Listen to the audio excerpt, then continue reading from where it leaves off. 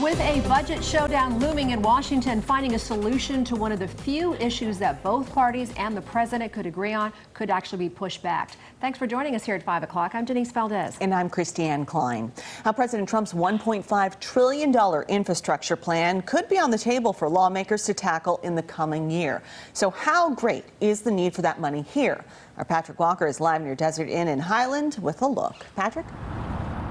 Well, Christiane and Denise, you know, when you look at the big picture scorecard, our country's bridges, roads, and other infrastructure didn't fare very well. It scored a D+.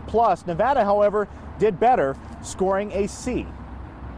When you look around your neighborhood, how do the roads and power lines and transit systems look? The American Society of Civil Engineers has released report cards for every state. Nevada averaged a C score in 12 categories, an improvement from the C- on the last scorecard in 2014. Chuck Joseph headed up the report card committee for Nevada. We have two major metropolitan areas, Las Vegas and Reno, that are on a real upswing and a real uptrend. We've got a higher level of investment going on in both those areas.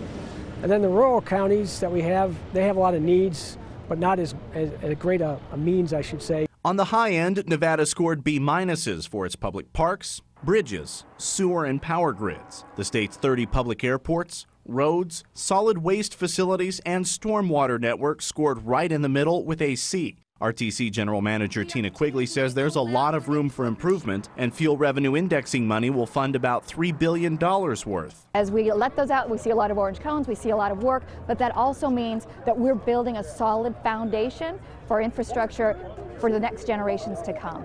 The report gives the state's drinking water network a C-, citing a need to invest more money to keep up with projected growth over the next 2 decades. The state's 17 school districts also received a C-, and Nevada ranks poor in one category, earning a D+ when it comes to the 656 state-regulated and 282 federally regulated dams. The dams, a lot of the backlog and funding would come through the Water Resources Development Act from the federal government. Funding is also a key concern in almost all of the 11 other categories graded. And that report includes an interactive component to it so that you can go and see how each of the 12 categories that were included were scored and the justifications for such. You can find that on our website, lasvegasnow.com. For now, reporting live, I'm Patrick Walker, 8 News Now.